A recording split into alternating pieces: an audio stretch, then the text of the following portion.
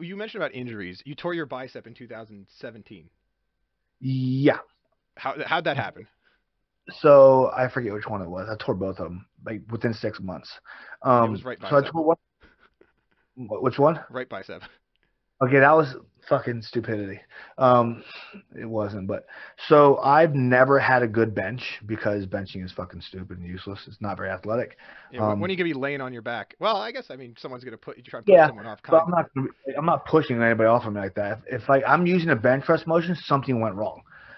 So this is back when I was juiced out of my mind. I benched like 295 for 12, 13 times, um, because I wanted to see, like, wanted to have a reasonable bench.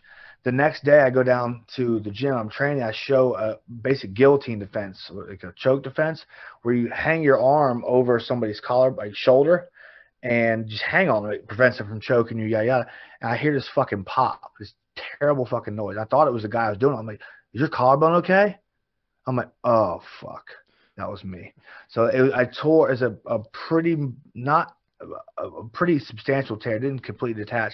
It's a bicep pec tie-in, and you can see like the split right down the middle of my bicep when I stretch it, and then it So it was like up recovered. here. It And was like where the bicep meets the pec. Like, yeah, oof. yeah, yeah, right in like this little armpit area. That's I can feel it. It feels amazing.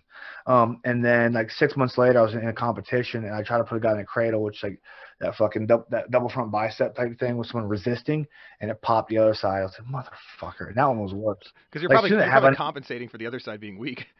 most likely, I knew exactly what it was as soon as it happened. Like, motherfucker. Chris Ludington, my buddy that bought IHateJohnnyBuck.com, he was there. He goes, you could have got that nurse's number a different way. I was like, fuck, dude. You wanted She was to, hot. Man. It may have been worth it. you really wanted to go back. Did you ever get surgery to repair either of them? No, I didn't do either of them. That's what my doctor told me. He was like, "Hey, so there's not much we can do." He goes, "We can go in and cut it the rest of the way, and then do surgery, or we can just try and see what happens and go from there." I'm like, "Yeah, that option sounds cheaper. I'll do that." So So you were able to rehab it mostly. yeah, so the second time I tore my pec, I was like, "Hey, I'm gonna take 2 weeks off. I'm not even gonna go on the mat because that's stupid." And then that was on a Saturday, and on Monday I was rolling again because I'm stupid. But I just like I would just like grab my collar basically and leave my arm there, and I started playing different style of jujitsu because I couldn't use my arms. It actually honestly it helped me a lot. It helped me use things I wasn't useful. At that point, I was really just like doing what I was comfortable with and not getting in those discomfort zones, things I wasn't comfortable with. And that really, I honestly, it helped me a lot. So I guess it's like you can look at it two ways. You can look at it as either like a roadblock, or you can look at it as an opportunity to improve something else.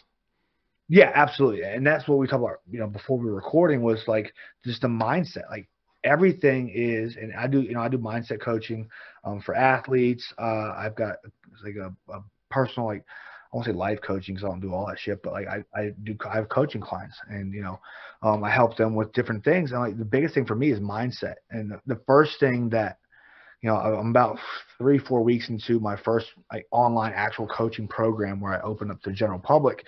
Is the first thing we talk about is gratitude, and that's the hardest thing. And I make fun of Christianity a lot because, well, it's Christianity and they fucking do stupid shit constantly. But that's anybody. Um, but the one thing that, especially the fucking Southern Baptists, which the reason I can't hunt on Sunday or drink early on Sunday is like no matter how bad life gets, like your fucking mom gets cancer, your dad gets run over by a bus, your aunt has fucking gallstones, and you just lost your fucking leg, and now you're probably gonna be a paraplegic. Well, this just gives me an opportunity to do this. Right? I'm like, what? And when I was young, what the fuck is wrong with you people? God hates you.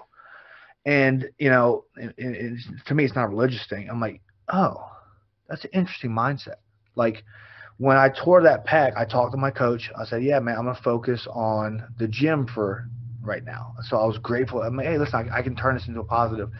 And that's the biggest thing is having that mindset. So with that injury, anytime I have an injury, cool, I can work on something else, or hey, cool, I can do this. It's one of those really awesome opportunities if you let it, or you can bitch. Oh, poor me. being a fucking victim is the worst thing you can be to me. I fucking can't handle those people. I forget which strongman it was, but he tore like his bicep doing like in some competition, and he like finished the he tore it like entirely off the bone, and he did like the next event, and he was like the only, and they said his elbow was like so destabilized. They're like there was literally like a possibility of him like pulling his elbow out of socket when he was doing like the deadlift event, but he did it anyway, and then he like all he wanted to know was like, well, how long is it gonna take me to rehab this after I get Yeah, surgery, right? And I think that's the yeah, mindset of like a competitor versus the mindset of someone who's just gonna give up. yeah. That's like, when I was younger, I was like, man, I watched Murder Ball, wheelchair rugby, for the politically correct, Okay. and I was like, dude, if I was in a car accident, I became like a quadriplegic tomorrow. I'm like, I don't know if I'd fucking kill myself or be the most badass quadriplegic ever. And I realized I knew the answer. After I said it out loud, oh yeah, I would be the most badass fucking wheelchair badass in the world. But like that's just the mentality. Like, you can be a victim to your circumstances, or you can like, oh, this is cool, this is an opportunity.